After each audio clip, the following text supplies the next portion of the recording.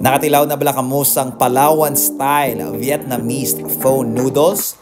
If wala pa, ari na ang tsansa nyo. Because for only 120 pesos, daw nakapapalawan or nakapa-Vietnam ka na. Oh, tanawa chili garlic o ibutang sa ilang beef noodles sas, perte. Tapos padasnan din sa ilang banh mi. And then kung busog ka na, mga piga dayon, Vietnamese cold drip coffee. And finally, hindi takapang hindi sa ilang beat the heat na mga halo-halong halo-halo. What is up mga katibon? In today's video, pakatukit ta sa atubang sang CPU kay dito tayo ma-food trip subong adlaw. Makaon kita sang isa sa pinakasikat nga kalanon sa Palawan, ang Chaolong rice noodles. Kagtudloan ta kamo kung diin nyo na makita diri sa atubang sang CPU. So makita nyo ng 𝐷𝐤𝐤𝐤 tapos ang 𝐾𝐞𝐚, ang dala na da nga gamay, dra ka mo masulod kay dra na da located ang aton nga food tripan in today's video.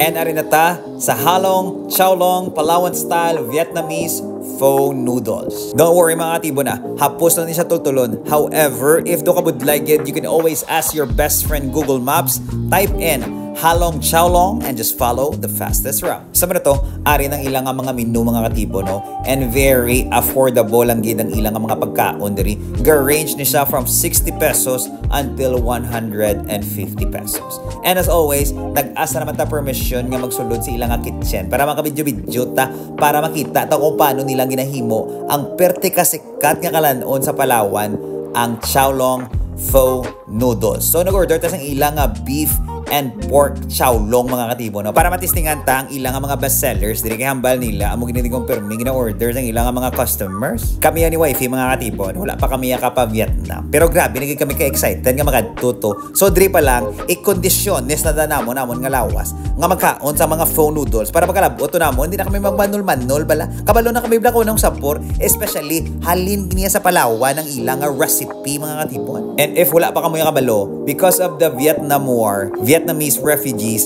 went to Palawan and stayed there. Bag-ula ka mo nakabalo, no?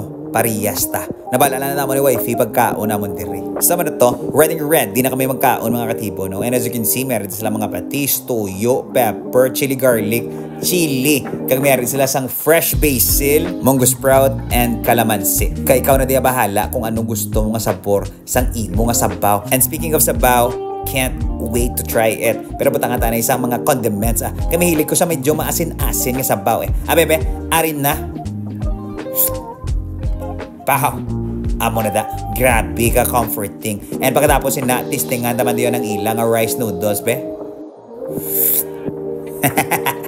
Pasarap galore. And speaking of pasarap, arin na, beef with chili garlic.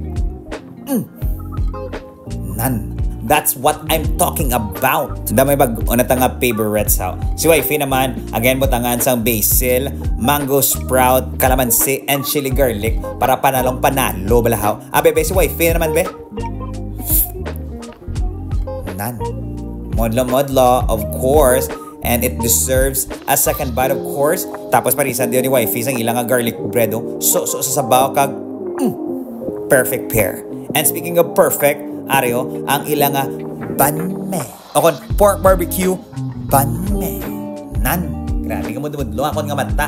Totoo maginang kutso-kutso quality man ginang pagkaon diri sa halong Chaolong. And pagkatapos naman magpabusog, it's time for a coffee. Kag mayo lang, may ari din sila sang Vietnamese cold drip coffee mga katibo, no? Kag tanaw mo mablaw, kag gwapa gidya. And speaking of gwapa, halo-halong halo-halo sang halong Chaolong. Tistingin nyo man because it is not the usual halo-halo nga matistingan nyo na sa mga restaurant. May ara siya sang iya nga own distinct flavor nga I'm sure nga manamitan yun ka mo.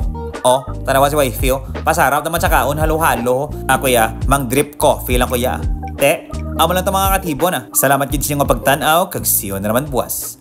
Bye-bye.